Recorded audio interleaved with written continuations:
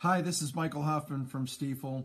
Can you believe 10 years ago, the first Investor Summit was held in New Orleans, and this year we're going to celebrate our 10th anniversary in Las Vegas in the West Hall of the Convention Center. We have a terrific day starting at 9 o'clock with 9 company panels in the C-suite talking about the state of the industry in solid waste, medical waste, and industrial waste. We also have 5 topical panels.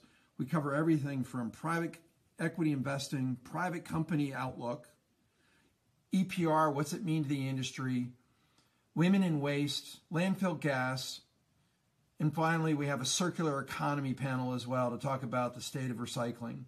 We close the day with an interesting panel of 4 CEOs in solid waste talking about what the future of the industry might look like.